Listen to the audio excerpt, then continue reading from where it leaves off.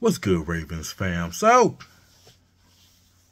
if y'all haven't heard, Ray Lewis said he's gonna do a little, just a little sit down with Roquan in the off season, and he's gonna, teach him little false steps here and there and stuff like that. Instead of not dropping to a hole, dropping to a man spot. Yeah, I like that. I like that. That's very special. And now he also said that he was at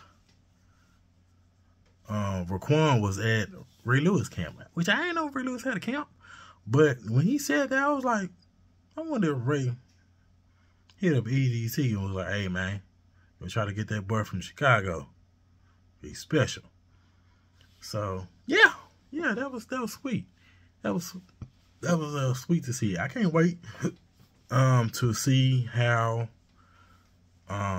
much better he's gonna get with the guidance of Ray Lewis in the off season and have him go over the tape.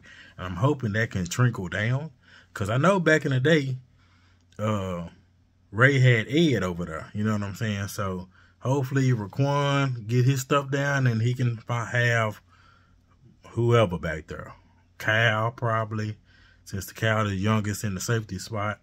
Kyle, or heck, even Marlon, either one of them, so they can communicate with the DBs and stuff. Everything you get a couple steady. So hopefully,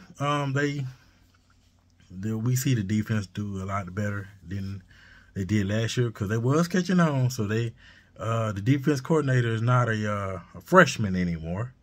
So he got a year under his belt. They didn't fall like Miami. So hopefully that never happens again.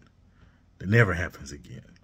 So it's going to be interesting to see that development in the Roquan, as well as the guidance Ray Lewis is going to give him, because they literally close to like the same height when they were standing next to each other. I was like, God dang, that could be your son, man. You got some answers. You got some questions. Hopefully you got the answer.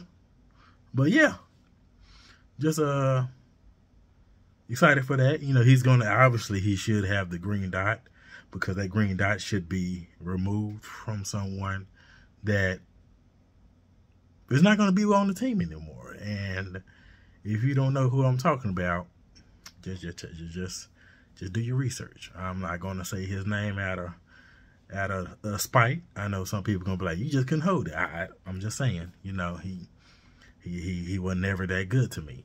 But yeah, so what y'all think about that? I like that news. I like that news. But anyway, yeah, be on the lookout for more videos. I know I've been slacking a little bit. Bro been busy.